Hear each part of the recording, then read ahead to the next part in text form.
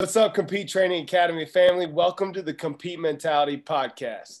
The mission of the Compete Mentality Podcast is to motivate, educate, and inspire others to compete. No matter what area of life you are in, we are all called to compete. Our definition of competing is doing what God is calling you to do, even when it's hard.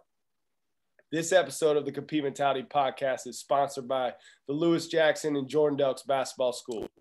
You're looking for details coming in April on our social media avenues. It's now my pleasure to introduce my guy, former Kentucky basketball player, Marion Giant legend, and former pro, Julius Mays. Julius, thanks for coming on, man.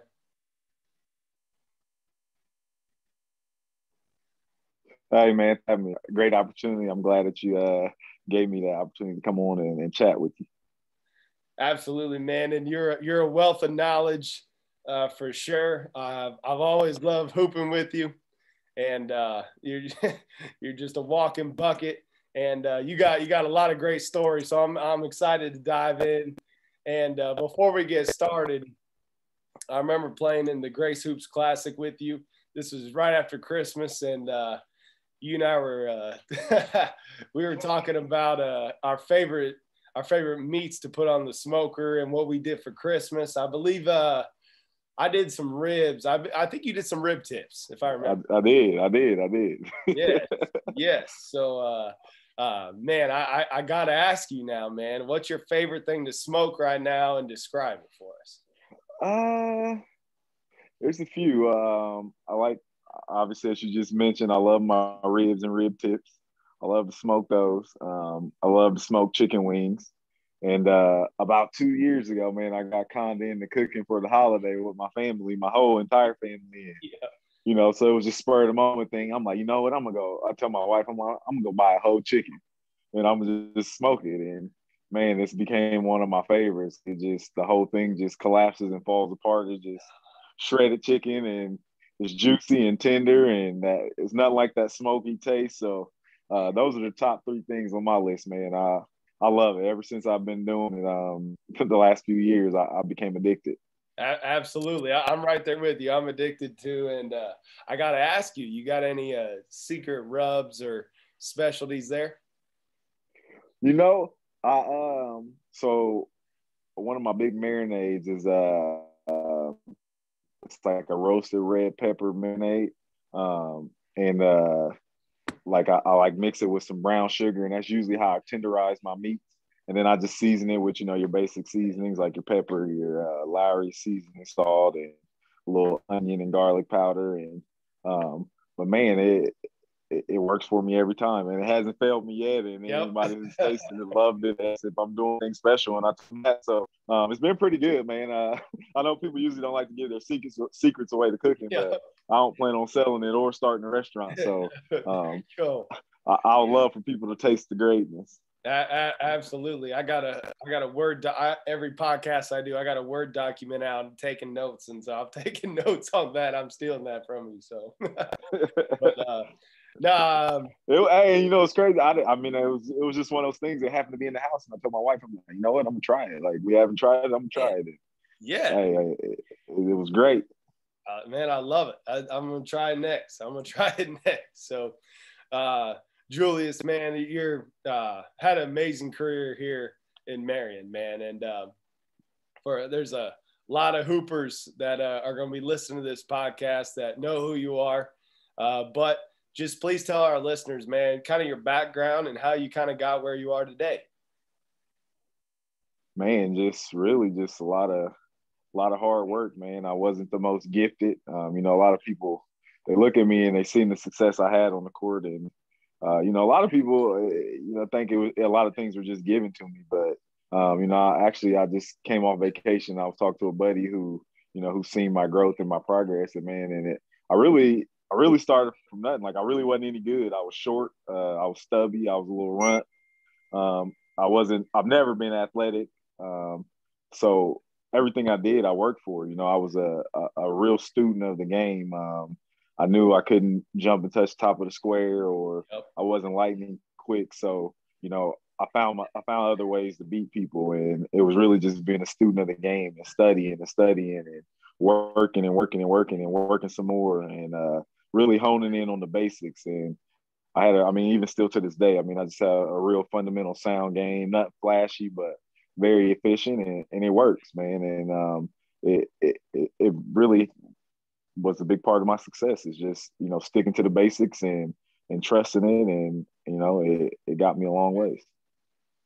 No doubt about it. And kind of before we went live on the podcast, we were talking about hooping and up. And, man, I said, man, anytime you need a player, I'll hoop with you, because I just love how you play the game and how fundamentally sound you are, and just your IQ for the game. And, man, that's so true. And looking back at your career, I remember personally, and correct me if I'm wrong, I believe the semi-state game at Lafayette Jeff against Etwan and Angel Garcia, East Chicago.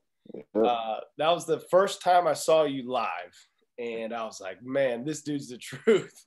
He can really play. So that was the first time. Man, that was an amazing game, honestly. That was amazing. But it was, man. To me, that was the state game. I felt like whoever won that game was going to win the state, and they went on to win state. Yep, no doubt. And we're going to kind of dive in to your background and your history and growing up and everything. And just to develop this podcast, I'm going to take bits and pieces from your background.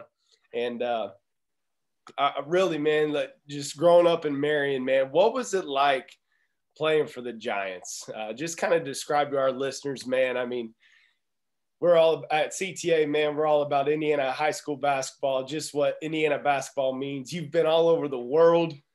You played college basketball all over the country, but like, there's really nothing like Indiana basketball. So like, kind of describe to our listeners what it was like playing for the Giants, and maybe some great memories you got playing for the Giants.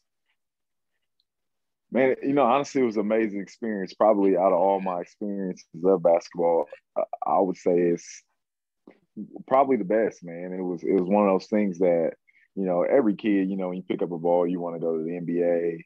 But that the tradition at Marion was just different.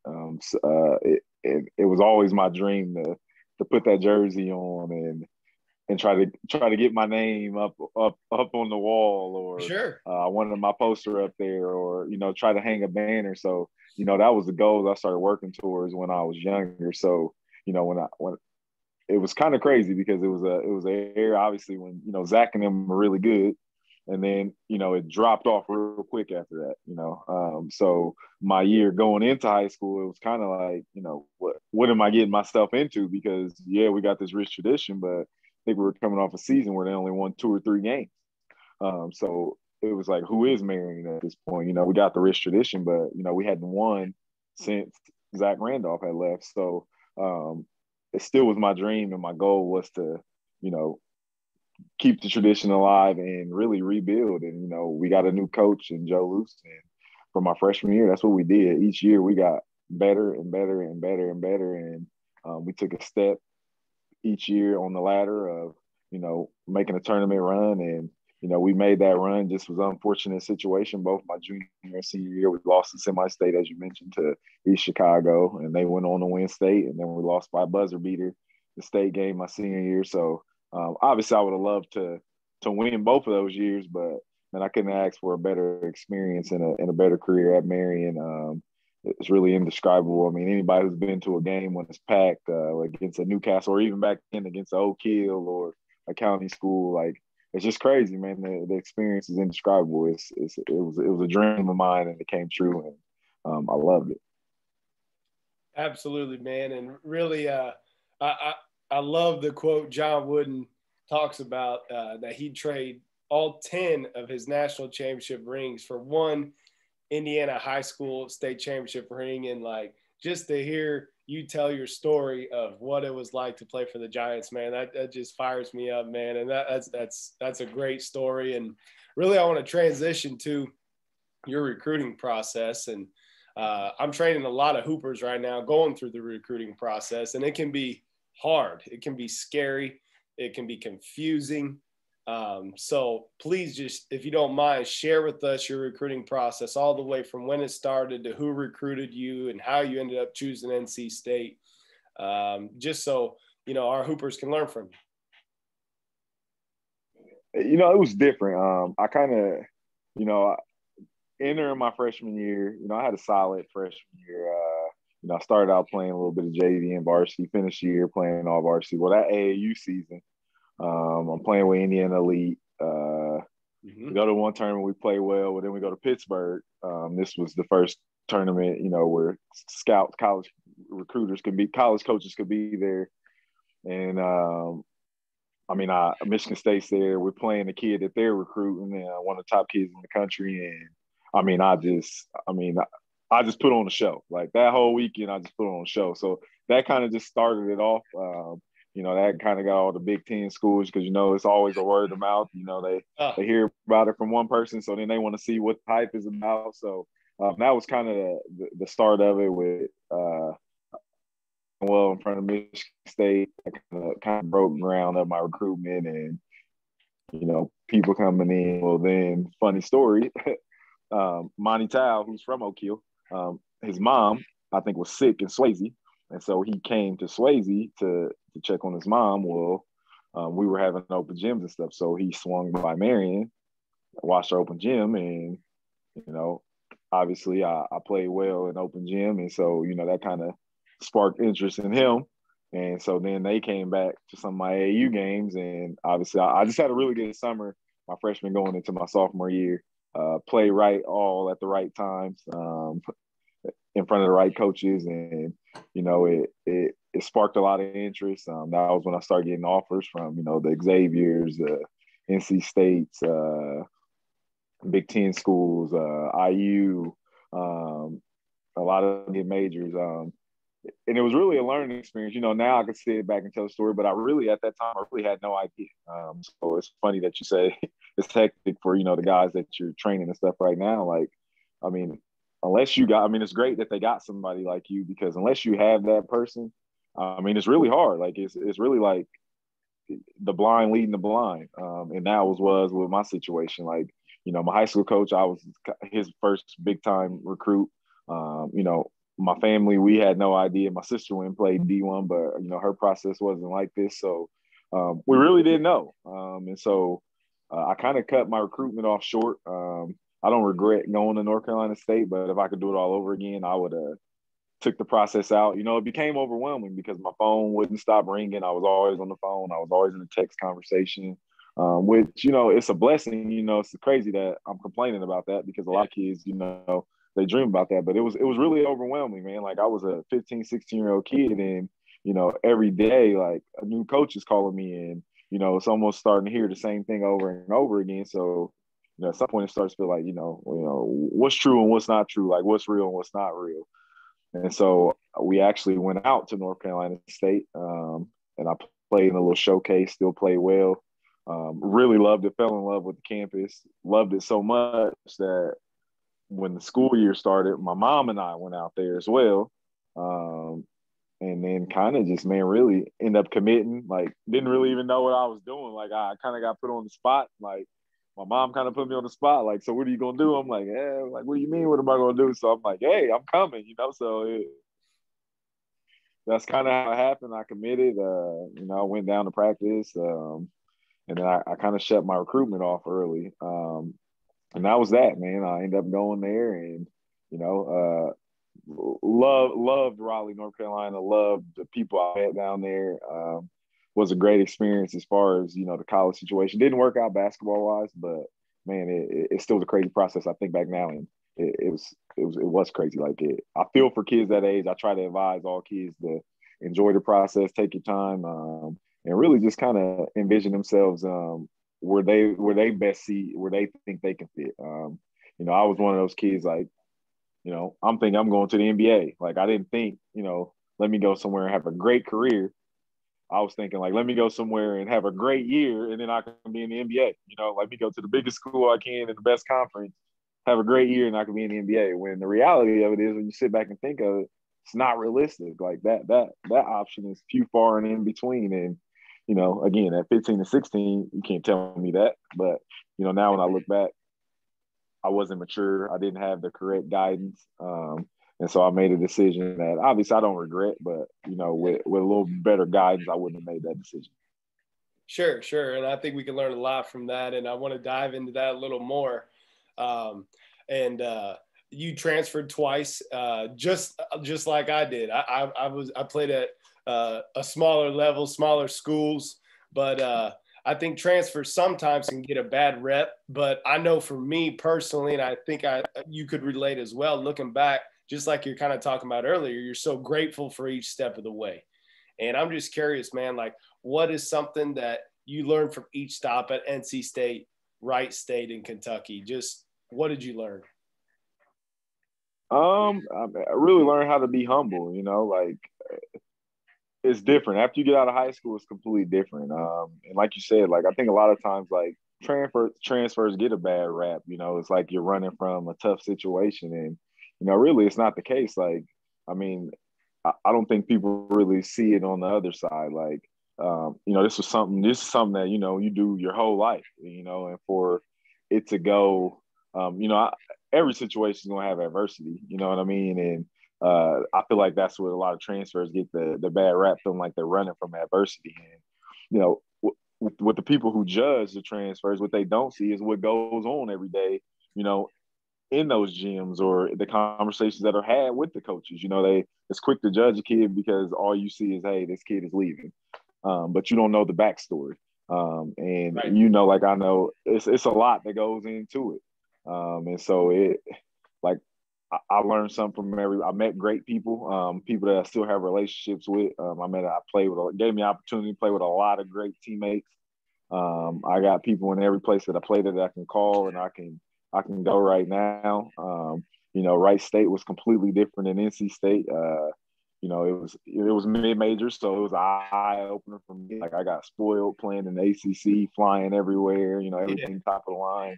Coming down to mid-major when we're bussing everywhere, we're practicing way longer. Things are different. And practice, the competitiveness was just completely different. And then going, to one of the meccas of college basketball after that is, the experience is indescribable. And, brushing shoulders with some of the people I brushed shoulders with there. And, some of the people I met there that I built relationships that I'll have for a lifetime is, really, I use it as networking. And that's what I try to explain to kids today. Like, don't let basketball use basketball. Whatever you see fit, whatever is best for you, like that's what you got to do. Like, and again, like you said, we both were in the same boat. Like that was the best option for me. Like it's not the most ideal situation, and would I advise it for everybody? Absolutely not. But it's what worked for me. I didn't ever envision going to play for 3 schools, but that's just how it happened. Yeah, absolutely. And I think there's lots to take from that. I just want to encourage you hoopers, especially college hoopers listening to this right now. Just like Julius is saying, I can look back on each stop of the way and look at my network that I made and my relationships that I made. And like Julius is saying, he can call anybody from any place he's been. And many times in life, it's not what you know, it's who you know. I mean, and how that helps you out in life. And so, and I mean, I just look back at the different places I've been. I mean, I wouldn't have got my first coaching job if I would have went to Anderson University my freshman year. That assistant coach got a head job, and he gave me my first coaching gig out of college. So, I mean, and I'm sure Julius has story after story the same way of everything happens for a reason. So my encouragement to you guys is just trust the journey. It's your story. Don't compare yourself to anybody else. It's all happening for a reason. And I love hearing that from Julius of how he just trusted the journey, and that's made him who he is. And I love to hear that. And I got to throw in a question that I didn't send you beforehand, but it just came to mind. You telling your story, man. You've played in some unbelievable arenas. So, like, I got to hear your top 3 arenas that you played in. If you had to list your top 3, what would it be? I'm putting you on the spot here. Man, it's tough, man. Obviously, playing at Duke and Carolina is hard. Like, I mean, it gets crazy in both of those places. Let me see. Maryland was hard. And then, playing at Kentucky, like, people don't realize, like, every team's national championship game almost. Yeah. So anywhere we went on the road, it was a whiteout, it was a blackout, it was a red out. Like, It was crazy, you know what I mean? So, like, it was we were always getting the fans' best no matter what. So, I mean, that year we played at Mississippi State, and I thought, the building was going to collapse because it was so loud. And I'm just like, what, I mean, it was so bad. Like, people started throwing ice. I mean, it was crazy. Like, that experience there was just unreal. But I'd have to, my top three, man, I still would have to probably go in the ACC was Maryland is a tough place to play in. Duke, I don't think people realize how small it is. And, like, when the Cameron Crazies get the, sticking their arms out like that, like, you feel like they're on the court. So it's crazy. And then Carolina, man, when they're really, really good, and when I played them, they were really, really good. It's like you can't even hear you thinking there. That's crazy to even think about. And I remember playing small college basketball, knowing who you were and following your success and following your career and seeing you play different places. That's just crazy. And I actually got the opportunity to work Coach K's basketball camp for 3 years. And that gym is so small. It's unbelievable. Small, man. I mean, even like there's high school locker rooms better than the locker rooms that do, like the visiting locker rooms at least. Like it was awful. It was awful. No doubt about it. No doubt about it. And Julius, you're an unbelievable player. You've trained lots of kids. You've coached at a high level. At CTA, we pride ourselves in developing players. I really want to hear your player development philosophy for your players that you've coached, that you've trained, from your perspective. Man, I look at every player is different, but I'm a strong believer in, I feel like if every player can develop the basics, then they can give themselves a chance.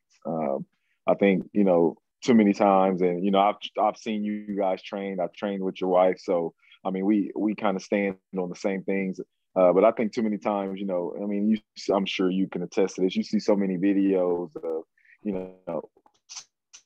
7 and 8 year olds going between the leg, behind the back, step backs, and my thing is, like, I challenge all those trainers because I would like to see those kids hit 50 layups in a row. Like if you can't do that, then why are you doing between the legs, behind the back? So, my thing is like the basics. Like you can never do enough layup drills. You can never do enough mid-range drills. It's a lost art. Everybody just wants to be a 3-point shooter, and that's not the best shot all the time. You know what I mean? That's not the highest percentage. Like the game is won on percentages. So, you very rarely do you get Steph Curry's of the world.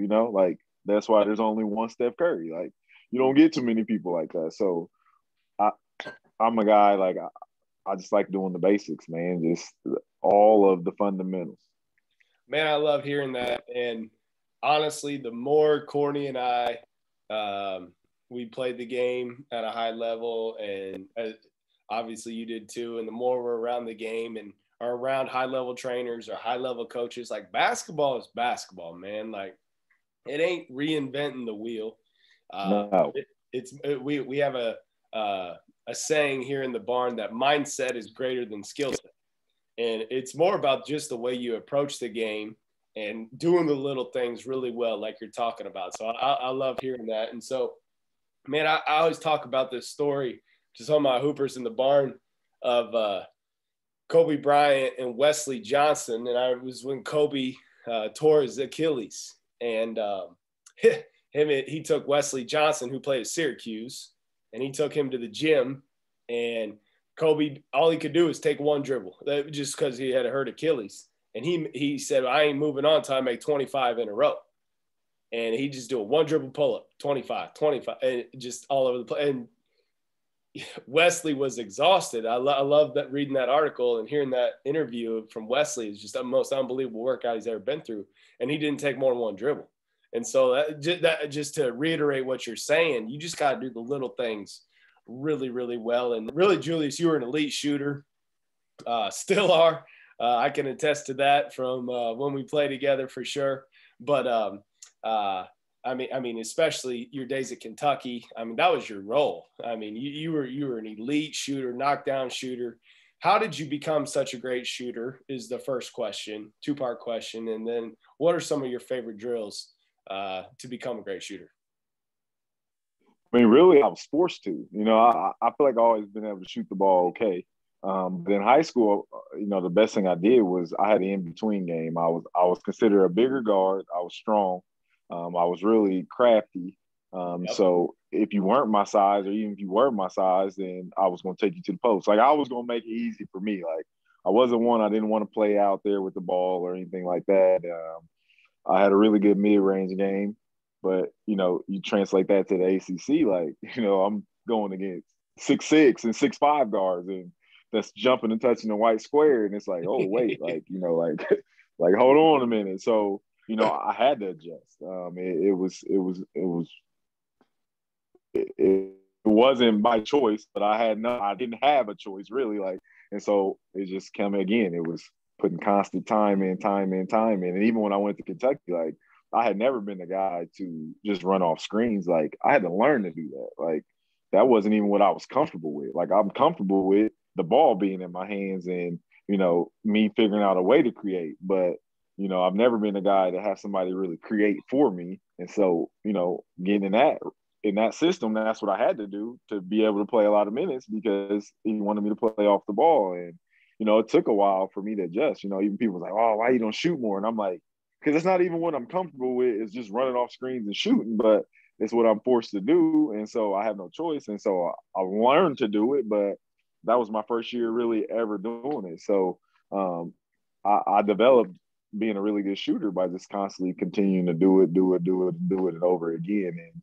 And, I've been through so many shoot drills, man. I don't even know what's my favorite. I like to do time stuff because I like to challenge myself. I like to have to make so many or do something and, make so many different shots in a certain amount of time to challenge myself. I always like to do something to challenge myself. And even when I train kids, I always try to come up with something creative to make them challenge themselves. And each time we do it, to try to get better. That's the only way you can really gauge if it's even working, to do something to challenge yourself. I'm not one to really just do spot shots because it's not realistic. You very, very few times are you just going to get a wide open shot. And then when you are a good shooter, once they realize you're a good shooter, you definitely aren't going to get that many wide open looks. So just trying to be creative. And I don't think I just have one in particular that's my favorite, but I love to shoot it. Man, I think there's so much. Yeah, absolutely. Man, I think there's so much truth to that too, man. Like we hardly ever do just spot shooting just for training. And like you said, that never happens. Our philosophy is, you do game shots at game speed. And so I love hearing that from you. And that speaks to how you got to where you are as a player and got to shoot at that elite level. I also like to point out to all you players listening to this from Julius that he played different roles. And I think it's cool. He played different roles on different teams and embraced what he had to do for the team. And especially coming to Kentucky, high level, and having to play a different role that he's never played in his life, he sacrificed for the team. You watch his game today and having played with him, like he excels with the ball in his hands and having to come off screens and be the shooter for the team. I think that's really cool to hear. So whatever your coach is asking you to do, you got to sacrifice sometimes for the betterment of the team. And he played obviously on a fantastic team that year, and they achieved great things. But to achieve great things, you gotta sacrifice. You gotta sacrifice your personal, sometimes your personal goals or personal well-being for the betterment of the team. That's what's beautiful about sports, because that's going to happen later on in life too, in your professional world, in your marriage. Right? We're laughing at that one. You got to sacrifice. And you better get used to it. That's for sure if you want to be successful. And Julius, I kind of want to wrap up this podcast talking about a time where you experienced some adversity. Really, this whole podcast is just to inspire people that are going through adversity, just to keep fighting, just to keep competing. And our definition of competing is doing what God is calling you to do, even when it's hard. Valleys are always coming, but those who fight through those valleys, fight through those adversity, it makes you mature, complete, lacking in nothing, you become better. So share a time with us as we close, just kind of some adversity you really had to fight through. Really just, like I just told you, like, my situations with transferring, it was tough. Like it was a tough adjustment. Like, and again, you can attest to it as well. Like going to every situation and having to be something different. You know what I mean? Like something that you aren't used to. On top of the fact, like my first situation was I had to sit a year. You know what I mean? Like, so all I got to do was practice. I didn't get to travel with the team. I'm practicing every day with the team, doing all the individual workouts. I'm going to class, but you don't get to play. You know what I mean? And obviously it was because of my own decision of wanting to leave, but I mean, that's a tough pill to swallow. Like something I've done my whole life, and for it to be like basically put on pause, and I'm sitting the whole year without playing the whole game. And the most adverse part was when I came back the following year and got to play. Like, I felt like I had a really good year that I set out. You know what I mean? Like I felt like I was playing well, I was getting my confidence back, and we come to start that season, and like it didn't even look like I belonged. Like I start questioning, like, do I even belong at this level, or like do I even want to play basketball anymore? Like the best thing I ever did was score the ball, and I couldn't score the ball anymore. Like and it was more so, a mental thing because I was questioning myself so much because of my first 2 years were just so rocky. Like I didn't know who I was as a player anymore. So, I mean, again, it goes back to just getting in that gym, putting in, and I had to become I had to go back to what I did. And, I actually looked at some of my high school tapes and some of the things that I did to say, like, really to gain my confidence back. Like, you are a player, like you do belong, like you can be elite. And I looked at some of my high school films, man, and I went in the gym, took one of my buddies, and also took, one of the assistant coaches on the Wright State staff, and we went in there and we just got after it. And I kid you not, man, we went on a road trip to Florida and we played the University of Florida, and I tore them up. And from that point on, I just didn't look back. I started having a great year, ended up being newcomer of the year in the Horizon League.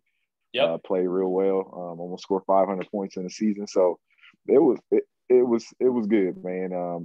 Again, an eye opener for me because honestly, I really wanted to cave in and quit. Like I did. I just didn't feel like I belonged. We played the exhibition game, and I think I scored 2 points, and I don't even think I shot. I felt like I couldn't even get a shot off. So I was really, man, it was a mental thing, man. I had a real mental block. My confidence was shot, and it was a time that I really could have gave up and caved in. But I stuck it out, and it ended up turning out good for me. No doubt about it. And honestly, I really appreciate you sharing that because I think for a lot of us, we can look, and for me personally, we're the same age, and I'm looking at a player like you, and I'm like, man, does he really struggle with confidence? Does he really struggle with the same things that I'm going through? And I think it's so powerful for you to share that with our audience that even you, like are struggling with the same struggles that I'm talking with, like a freshman in high school who's trying to make the freshman team with, you know what I'm saying? Like it's so absolutely. Yeah. So I think that's really powerful for all of us to hear. And that's just what I want you guys to take away from this podcast is that, like, Julius didn't quit. He just kept at it, and he made the best of each situation. He rolled with the punches, and his journey was for him. His story was for him, and that's the way God wanted it to happen. And that's what my encouragement is for all of you guys. Like, trust the journey, trust the process, God has you exactly where you are for a reason. And he ended up playing for the most storied program in the country, and it played overseas, and has played professionally, played against some of the best players in the world, and so played in the best arenas in the world. But he would have never done that if when he was at Wright State, like he was talking about, had quit. And what'd he do? He got back in the gym. He got back in the gym, worked on his game, fought through the adversity. And Julius, I got to throw in one more question for my guys. I got some guys that want to play overseas, that want to play professionally. Just kind of give us your thoughts and a recap of your professional career, and just what was it like playing overseas? It's a real grind, man. Like, it's not for everybody. You know what I mean? Like, to go over there and play, you really, really got to want it. You got to want it even that much more than you wanted to hear. Sure. Because, you know, a lot of times the money isn't going to be there. The situation probably isn't going to be the greatest. It's not like you're going to get to choose the country that you're going to. Everything's going to be foreign. It's culture shock. The style of play is different. It's a lot more physical, a lot more fundamental and skilled. To whereas in the American, it's a lot more athleticism. It's just completely different. Anybody that can get to experience, I'd advise them to. I was just to the point where I was just kind of burnt out. I had my first child at that point, and so I just it was more important to be in my kid's life and to have some stability. I felt like I got to live out my dream as much as I could. And so it was my time to pour into my family. But again, anybody who wants to play or gets the opportunity to play, like, I would tell them to take full advantage of it, because everybody's situation is different. And what was for me might not be for them. What was for them might not be for me. The best piece of advice I can always give somebody is, don't ever look at somebody and feel like you should be there. Everybody's journey is different. You know what I mean? Like, you got to figure out what is best for you. And what it was for me, as I said. So it was a great experience. I don't regret that I hung it up when I did. I feel like I could have had a long career over there, but I don't even really think my body would have made it. So that was another part of my body talking to me, saying, "Hey, like if you want to be able to walk in 10 years, then you might want to chill it out a little bit." So I listened to my heart. My body. I wasn't in love with the grind anymore. So, I knew then when I wasn't in love with the grind that it was time for me to hang it up. So, but the experience was great. The atmosphere over in Europe is great. The opportunity to call myself a pro was obviously a dream come true. But that was my journey. That might not be someone else's. So it was great. I don't regret anything. Absolutely. And I appreciate you sharing that. And I just hear the same message over and over and over through Julius's career and his life, that you just got to trust the journey. You just got to keep fighting. You got to keep competing. And for those of you that are thinking about playing overseas and navigating that process, I hope you can take a few pointers away from Julius and apply that to your life. And Julius, I just appreciate you taking time on the podcast here and sharing your wisdom, man. I can't wait to go back and listen to this again and just hear some of the wisdom again that you share with us. And all you hoopers listening, this is a special treat for you guys. This is a guy who's been around the block. He's a real one. And so, Julius, I appreciate you taking time, man. Man, thanks for having me. Absolutely. And Compete Training Academy family, always remember that competing is doing what God is calling you to do, even when it's hard.